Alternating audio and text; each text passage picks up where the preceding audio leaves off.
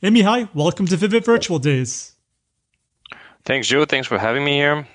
I'm glad to be here and share the experience that we have had with Microfocus and with Accenture in this space, and glad to answer any questions that are coming our way now. Awesome. So I guess one of the first questions is the solution you showed, is this all Microfocus? Or is this something with Microfocus and Accenture? Or is it something anyone can implement regardless if they're using either one? Right. So, good question. So, the solution that we currently have is between Accenture and Microfocus. Now, I know for a fact there's another vendor out there. I believe that would be either CAP or Infosys that have deployed a similar model with Microfocus, which is a platform software as a service. But to answer back to your question, this particular model that I showed in here in this particular example is literally the one between Accenture and Microfocus. So if you're a client out there that is looking to get onto this model, to get onto this platform, you would only be able to get it through Accenture and or Microfocus working with Accenture. Very cool. So this is a tricky question, but you did bring it up. You said Mhm. testing as a service is not for everyone. Like, who would it not be for, and who would it be a good candidate for? Like, what's the criteria to say, oh, this probably works for me, or this probably not the ideal solution for my particular situation? I get it. And it's actually a very interesting question. So most of the projects that we have in specifically in our testing as a service platform come from SAP and Oracle. So it's all mostly packaged applications. And typically those are perfect for this type of engagement. Now, again, testing as a service platform is overall a very large solution. You have testing, you have automation as a service, you have performance testing as a service. This particular platform really applies to the entire holistic solution of tools from Microfocus that lend themselves to the project. So in this case for SAP and Oracle, where we have termed implementations so we have termed projects, then in that case, not having a significant amount of investment in testing tools in the beginning would be an ideal situation for these clients. A not so ideal situation for this type of engagement would be a very large organization, a very large TCOE. So let's for instance take Bank of America. So Bank of America has a very, very large testing center. Everybody knows Bank of America. They're the heart of the industry here in the CMT world in North America. Now, testing as a service at that scale, it wouldn't fit. Now, because Bank of America would have a direct relationship with Microfocus, and they would purchase their own tools. And I'm not saying that they do at the moment, but they could also have an ELA that would allow them to be very flexible and to be allow them to consume as they please any type of software from Microfocus. However, that being said, if there is a certain area within this particular client, say for instance a small project that is ramping up for DevOps, and they do not wish to engage in or have particular licenses from their larger ELA, then they would be able to consume testing as a service platform as a service, really, to get going, get mobilized, get their POC done, get their pilot organized and concluded, and then decide whether they want to consume it for going forward, and whether if it's scalable for them in terms of pricing and in terms of flexibility, or whether they want to consume the larger ELA from the company. So I hope that answers your question, Joe. Absolutely. So, Mihai, we have another question. This person wants to know, do you see this platform growing in the future? Oh, absolutely. Hmm. We've seen use cases that we haven't even thought of in Accenture, to be quite honest. And myself being the architect behind it, I actually haven't really even fathomed that people would start using testing as a service in such a way. So the answer to that question is most definitely yes. We see now an uptake in app security testing, which is commoditized, and it's being sold on app scan per app model, just like 45 on demand for Micro Focus, with the only difference that we also have services that are associated with those scans and those hardenings that come thereafter. And we see the same thing happening in the performance testing side of the world, where we have short-term engagements. We actually have now, actually today, I was speaking to a client team for within our SAP practice group that has a project that only requires testing for 2 months. So normally in that case, this testing as a service platform would fit in 100%. And going forward, looking into the future, if you think about it, really, you have a multitude of releases that are going to be incrementally growing, and teams would have to deliver more and more and more. So yes, definitely, I see the testing as a service platform growing. So it's actually a good user case, I would think, for performance testing. If someone's getting ready, we just got over Black Friday, Cyber Monday here in the States, I guess in the world. Exactly. So is that like a use case where testing as a service you've seen, especially in performance, being utilized? Well, yes, most definitely yes. So we all know what happened with Best Buy and the Black Friday back in the day, right? we're not gonna go there, but it's exactly that particular type of scenario that applies very well to this testing platform as a service, testing tools platform as a service. So normally, if a client decides to go and spike up their performance tests for a specific weekend, like prior to the Black Friday event, they do have options. They can go to other vendors. They can go to Micro Focus and request some virtual user hours through Storm Load, etc. However, that only applies only once or twice a year. If you think about it, in the higher picture, you will have, and Best Buy actually, I think, is utilizing the same type of approach. You have a core set of licenses that you use for performance testing and performance engineering, and then every time you want to spike it up and you want to exponentially execute more for a very short period of time, then this performance testing as a service would fit in 100% in there. And think about also, Joe, think about the smaller organizations. They cannot afford, all these companies that develop all these mobile apps that are, a media sensation overnight. They cannot afford buying all the tools all in one go, because their IT budget doesn't allow that. So for them, it'll be much easier to just consume what they've paid for, or just pay, or vice versa. Just pay for what they use. And then that's why testing as a service platform is so important, because that's where it fits in the picture. Awesome. Great insight, Mihai. All right. Next question. There's more. Would you recommend a client organization to pursue building such a platform, or rather focus on different solutions? On a different solution. Interesting question. So if you're a client company out there with a large testing organization, if you function with IT within IT, so if you have an IT as a service and testing center of excellence as a service within your IT organization, then it would be worthwhile pursuing creating a similar model for your own organization.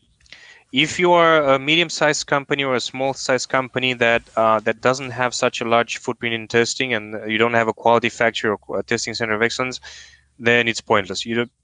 It's just going to be a waste of time, money, and energy. You need to just consume whatever is out there available from the GSIs. Very cool. So Mihai, it seems to be a theme. I've been bringing this up. Everyone's talking about security. Even on my podcast, so this last year, for some reason, security. It's always been on our backlog, but it seems to be really in the forefront now. Any reason why? Is this just the new rage, or is this something causing this more demand for security?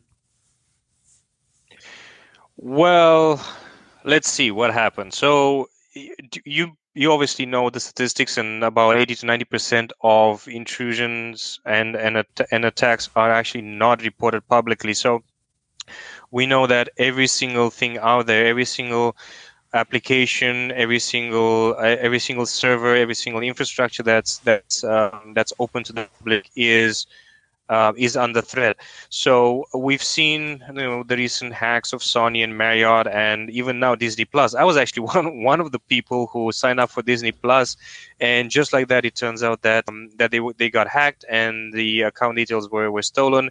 And actually, for Thanksgiving last week, my wife and I were busy phoning Bank of America and making sure that our card is is closed and people don't buy any more stuff from, I don't know, liquor stores and Buffalo Wings in New York. Oh my Anyway, gosh. so the point of the matter is, yeah, so the point of the matter is, it happens every single day, whether we know about it or not. And security has become so much prevalent these days, especially with the pandemic of social media and the sheer amount of mobile applications that are out there.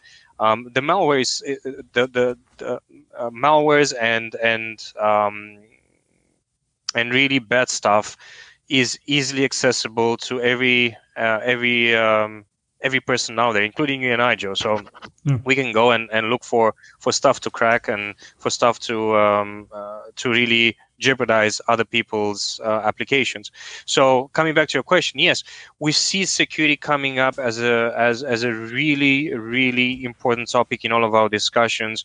In Accenture, security is actually one of the most largest growing markets at the moment, and functional lines, and we have a lot of investment going on in security, in cybersecurity labs, security centers, security operations centers, SOCs, and so on and so forth. So we do see also companies and our clients investing more and more into app security, and bringing this whole storyline back to our testing as a service platform. So how do you start with your security journey? Do you start in full blown build up a brand new security center and invest in a 20 man team, or do you start off small and see how it works and grow from there?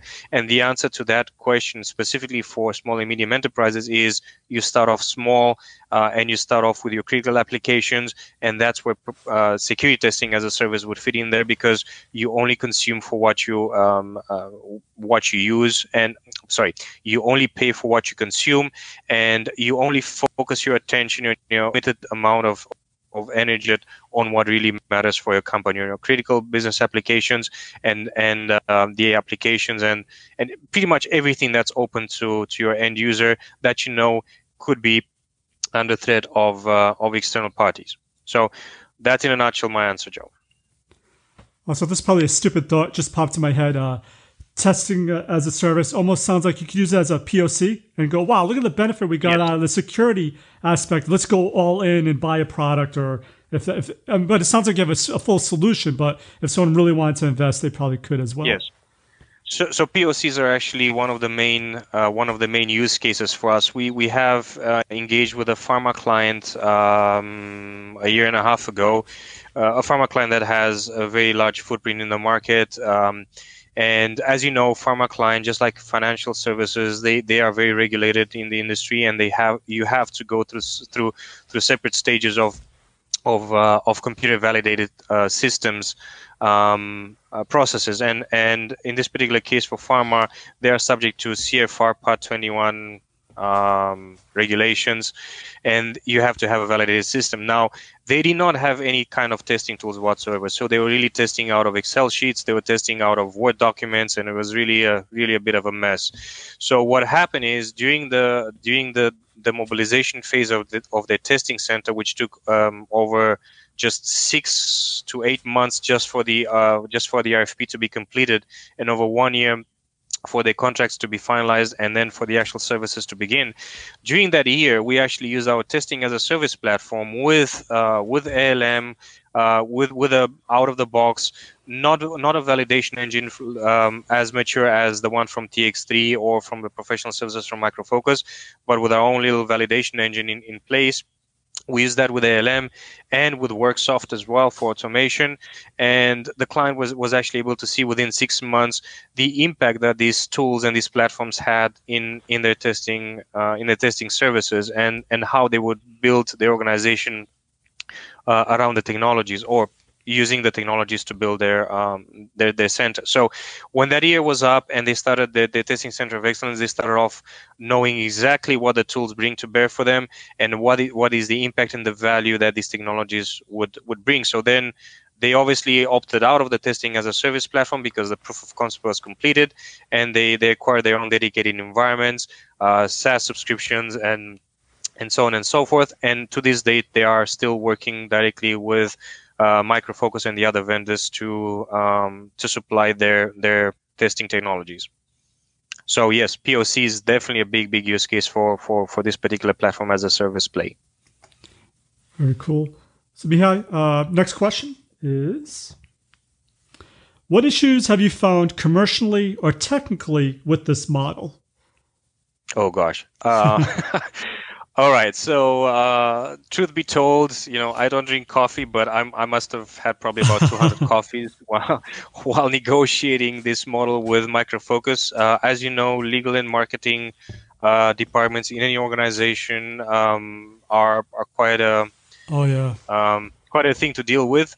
And so commercially, we had issues with enabling the contracts with Micro Focus. Back in the day, back when we did this, was still HP. So it took over just 1 year to get through those hurdles. Then we had issues on inside of Accenture with our legal department and going through the flow down terms and so on and so forth.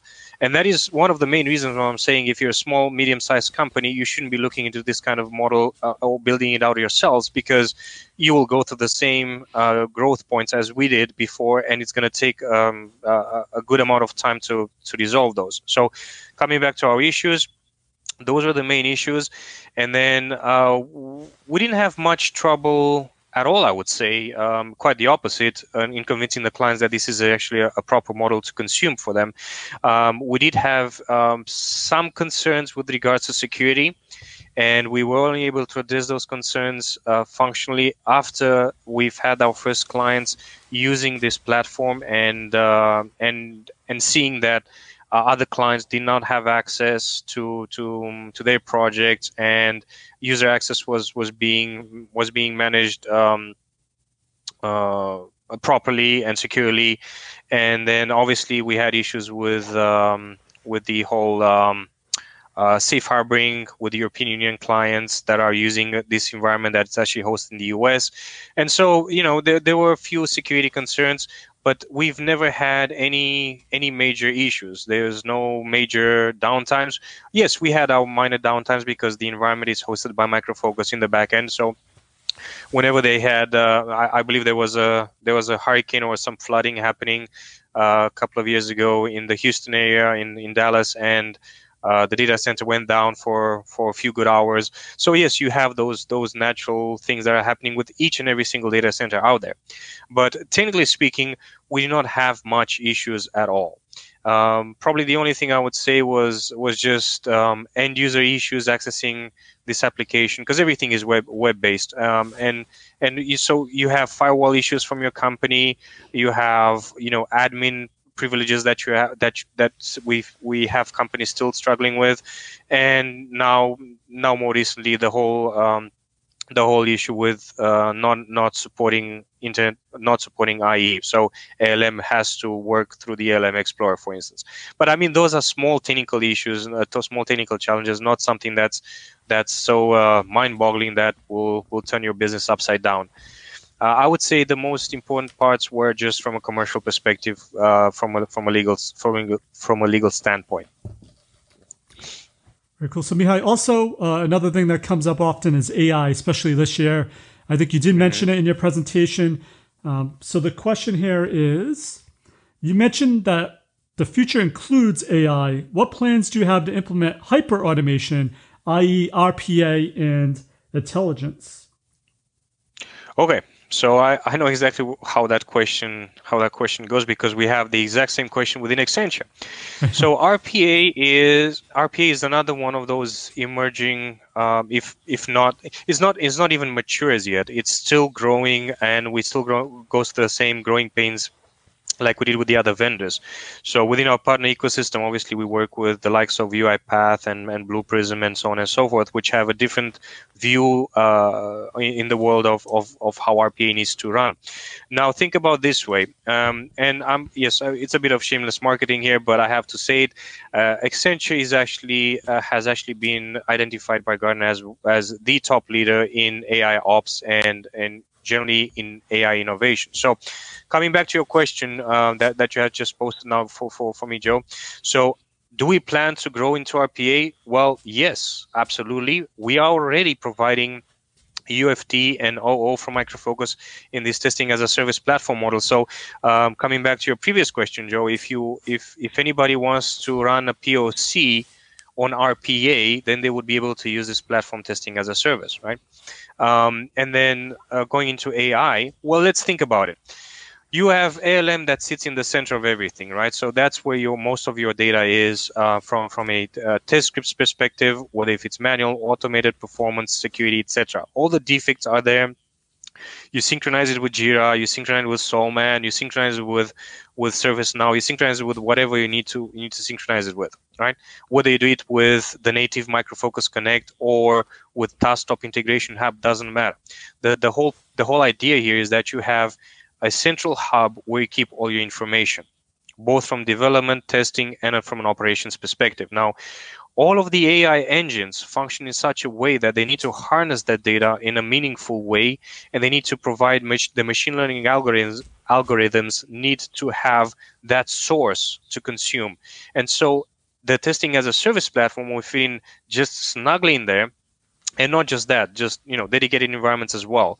And for the hyper automation piece, I mentioned DevOps. So in DevOps, you would have to have the various different functions coming in together, and the pipeline needs to be generated automatically, and it needs to be run automatically, and the execution needs to happen unattended, and so on and so forth. Now, if you as a client say, okay, well, I have my pipeline all set up, but I actually don't have the tools to execute with, except for the open source stuff. We have Selenium, we have SonarQube, we have Jira is not open source, but we have some Jira. You will not be able to fulfill an end-to-end, complete, holistic DevOps toolchain. So now, if you don't have the tools, you don't want to invest in the tools, then this platform this testing as a service platform would fit in just in there. Right, because you only consume just when you execute. Now, I'll be very honest with you. We haven't had that situation as yet, where people are working in a very commoditized DevOps manner to just pay for what they've used in their DevOps projects. But we are heading there. That's for sure. And then, obviously, besides just the DevOps piece, coming back again to RPA and AI. People will want to see it before they purchase it. So again, coming back to the POC of it all, the POC concept of it all, this platform would fit in exactly at home in that particular scenario. And yes, with AI Ops, we have the combination between ITOM, between the ADM pieces, and then the way we combine them with our we call it a service assurance platform in Accenture. Is basically ITOM as a service, and just like we have this whole ADM as a service, testing as a service platform. So you have multiple options to chop and change and fixing all these small little pieces to be enabled for AI Ops, to be enabled just for DevOps, and to be enabled for DevSecOps overall. And all in all, while enabling your AI initiatives.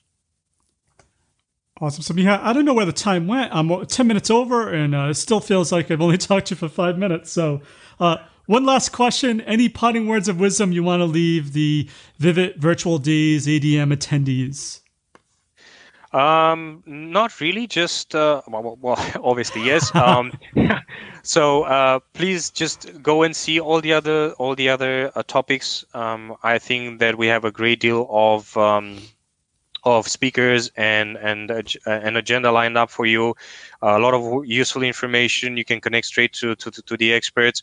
We are very happy to share with you all the collective experience we've acquired throughout the years, and all the pain points as well, and all the lessons learned that we've had. So you don't have to go through the same exercises and go through the same coffee drinking and swear words, making exercises like we did.